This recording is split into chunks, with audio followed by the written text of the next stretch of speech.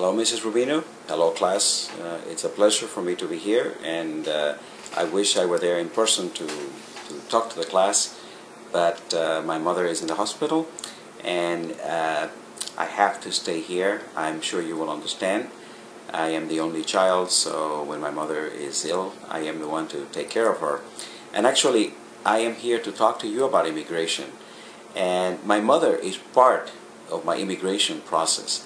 Just picture that about 52 years ago, or 53 years ago, in Cuba, communism came to the island, and my mother realized, and my father realized, that it was better for me not to live in a communist country. So they decided to send me to the United States. It was my mother's initiative, it was my mother's motivation to take me out of that system and send me to the United States. So my immigration story actually begins with my mother, and it's ironic that now I am taking care of her. If my mother had not sent me to the U.S., I would not be here today, and I would not have advanced in my career and developed my family ties and so on in the U.S. Immigration is a fascinating topic, and I am very happy that Mrs. Rubino is introducing you to it in class. Immigration is really the fabric of America. All Americans come from somewhere. I'm sure that if you go home today and you ask your parents, what is our immigration story? You will hear a story about your great-grandparents or your great-great-grandparents coming from somewhere. In this country, in 1635, there was a massive European immigration. Most of the early immigrants were Swedes, Dutch, Germans, Danes, then the Irish, of course, the British, the Italians. People came to this country looking for a better life. Everyone who ever came here wanted to have a better life. In some cases, they wanted freedom. They were persecuted for religious reasons, for political reasons. And of course, some were adventurers. Some were people who really wanted to see the new world, discover it.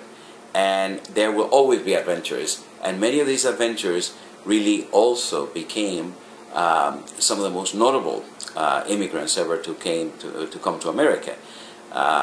In my case, I fall into the category of what you call a refugee. A refugee is someone who comes to another country or to America escaping a political system that is oppressing them. So when communism came to Cuba, close to 1 million Cubans left, mostly children. I came to America in the company of two little children whose parents were also sending them to Cuba. I was 14 years old at the time, and I had on one hand a 10-year-old, and to my left I had the 10-year-old's 7-year-old sister. This is a long time ago, but that one day stays with me.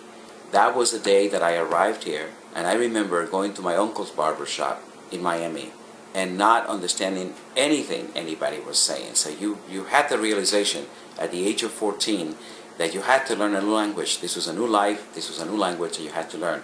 But we all did. And we did it well, and we adjusted. And that is what makes America different. I travel around the world. I'm a man who designs newspapers, so I go around the world doing my work. I have worked in about 86 countries. Every time I come back, I feel like kissing the ground. There is no place like America. And America is a place where immigrants blend very easily into the system. As I said, we are the fabric of America. In many other countries, the immigrants remain into their own pockets. Whatever they are, they remain in their neighborhoods and so on. In America, we all sort of fall into the mainstream. That was the idea of the first immigrants who came to this country, to create laws that were common to everybody, and then to abide by those laws. And again, from time to time, you hear awful stories about immigrants. Today, in the political context, there is a lot of debate about stopping immigration. I would say don't do that, because immigration has contributed to what America is all about. All of us immigrants bring a gift to America. All of us bring a talent, bring a skill, bring a desire to live in freedom. That is really what makes America what it is. In my case, I design newspapers. I go around the world designing newspapers, and then I become an ambassador of America.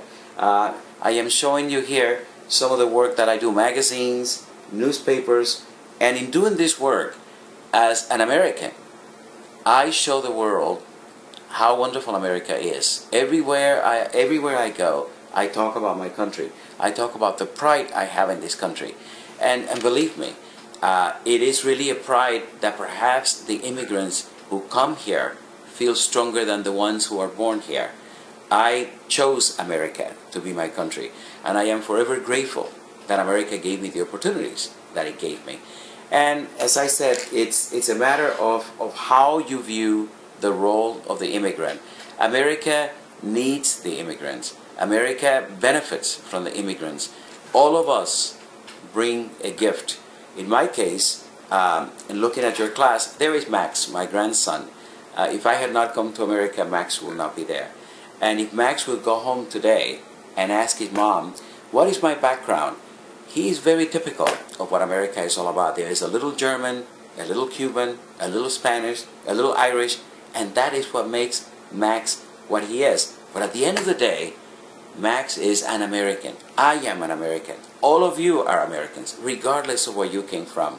But one thing is for sure, you have to keep your pride in what your background is. If your background is Irish, be proud of that. If your background is German, be proud of that. And perhaps there are some costumes at home, some costumes that you follow.